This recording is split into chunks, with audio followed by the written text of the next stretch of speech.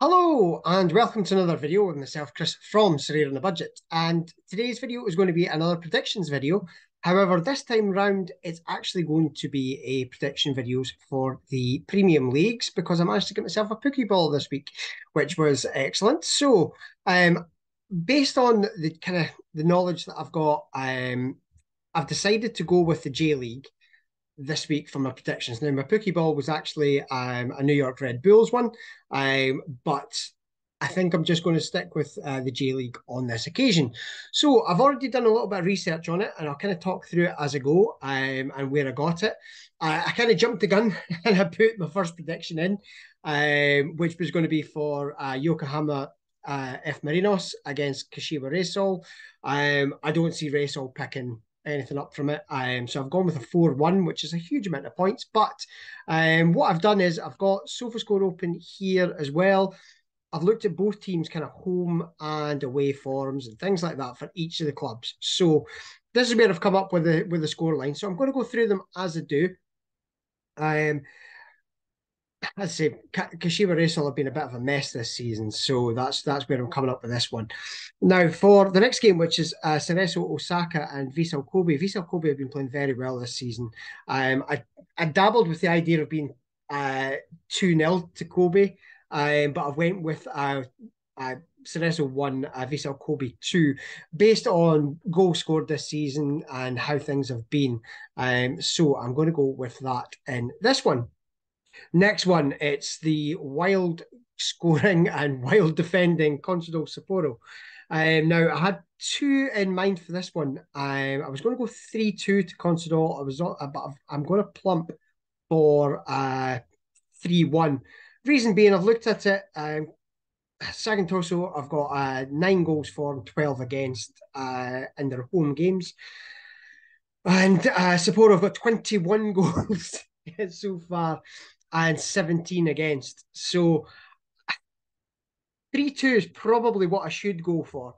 And I'm probably letting my heart rule my head in this one. I just feel that this is going to be a big win for Constable on the road. If it's 3-2, what's my points? My points are so much higher if I go 3-2.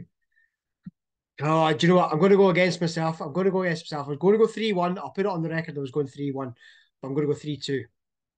As you can see, it's a massive amount of points, and I think that could be key to victory. Alberix Niigata versus Kyoto Sanga. I am going to go with a 2-2 draw in this one. And when we go back and have a quick look at the league, you could see that Alberix at home kind of pretty poor. 1 win, 3 draws and 4 defeats, 8 and 12. But I don't believe Kyoto was much better. It's 2 wins, 1 draw, and 5 defeats, 11 and 14. I just feel it's ripe for a draw. And I'm going with 2-2. I think just a decent scoring draw on that one. So point tallies are pretty high. If these all come in, a good shout of winning. Next up, we've got Nagoya Grampus and Avispa Fukuoka. I always think of Fukuoka. But we are going to go with a heavy home win. 3-0 is what I'm going for. Avispa have been poor. Bottom of the league when it comes to the last, for their away games for the season. No wins, 3 defeats. 3 draws and 4 defeats. 6 goals for and 12 against. And if we switch that over to Nagoya, we can see Nagoya 4 wins, 4 draws, 11 goals, six conceded. I just see them being quite strong at home, and I just don't see anything other than a Nagoya win. And I think a hefty one. So 3-0 is going to be my score line there.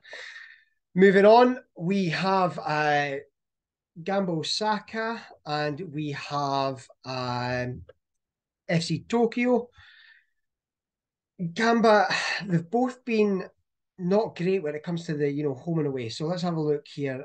Gamba are 16th, 1 win, 3 draws, 3 defeats, 8 and 12 for their goals. Away from home, Tokyo, where were we? Tokyo, low end of the totem pole here. 1 win, 3 draws, and 5 defeats, 7 and 15, which led me to putting in Gamba being a narrow win. I don't see a clean sheet. I see, 2-1 seemed like a pretty safe prediction in that one. Then we have Kashima against Shonan. Now, this might be a wee bit controversial. I'm going with a 1-1 draw in this one. Kashima have been well, been excellent away from home, as you can see. At home, they have not been as strong. We've got 2 draws, 2 wins, and 3 defeats in a 10 and 10. And then Shonan away from home, 1 win, 3 draws, and 3 defeats, 11 and 11. So 11 and 11 and 10 and 10 to me says draw. So I've went with 1-1 in that one there. Now we are on to Yokohama versus Urawa Reds. I am going 1-2. Urawa are doing pretty well. Yokohama 15th for their home forum. 2 draws, 1 win, 6 defeats, 8 and 19. And Urawa away from home, they've not scored much, which is why I'm only going 2-1. If this was a home game for Urawa, I'd be going a much heavier score, maybe 3-0 even. But with them being away, 3 wins, 3 draws, 2 defeats, 7 and 5. They're not scoring heavily away from home, which is why I'm going to go with a 1-2. I potentially could have went 2-0 if I'm being honest, but I'll give Yokohama the benefit of the doubt and give them a goal. And then finally, probably one of the bigger games of the weekend is Kawasaki versus Hiroshima. Now, before I go to my predictions on it, Hiroshima away from home, 4 wins, 1 defeat, and 1 draw and 3 defeats. 11 goals for 9 against. However, if we go over to Kawasaki, they have not been performing particularly well this season. You're looking at, I actually clicked on them by mistake there. You are looking at 2 wins. Now it's taking it back off there. It was 2 wins, 3 draws, and 2 defeats. It's only 7 goals for, so 1 goal a game and 6 against. So they've been pretty stingy, but they've not performed particularly well. But like I say, Hiroshima with their 11 goals away from home, 9 against. I am going with a away victory, and I'm going away victory by 2 goals to 0. And that, my friends, is my predictions for the J League this week and my Pooky predictions overall. You can see the rewards here for the game weeks in the premium leagues. There are basically just over half the players are getting prizes. And it's ranging from, a very little amount of Matic, which would only work at, a pound or two, all the way up to the top end, which is 66, which is about 50 quid's worth, I think. So, it's a decent reward if you're getting into that top end. And even if you're into the top, top 10 or so, you're getting a decent return on that. And if you're building that up over the course of the weeks, then, you could look to buy a new Pokeball and get some extra leagues that you can play there as well, just purely because of the amount of points that it takes for predictions. 10 points per prediction, so you're going to need a few Pokeballs if you want to play in multiple leagues, but it does open them all. So when it comes to the new European season, if it's some of the smaller leagues, you might actually be able to get 2 leagues playing, and get predictions in both.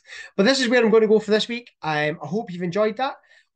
There will be a link in the description below and also on the tweet to sign up if you're interested in getting started. You can go to go.pooky.gg/Sorare on the budget, and that will get you signed up and get involved and add me as a rival. I'm quite happy to, and intrigued to see how everybody does against each other. So with that, guys, take care. I will speak to you all again soon with a brand new video. The next one's probably going to be Sorare related. However, I will keep you posted with any of the predictions. Take care, guys. I will speak to you all again soon.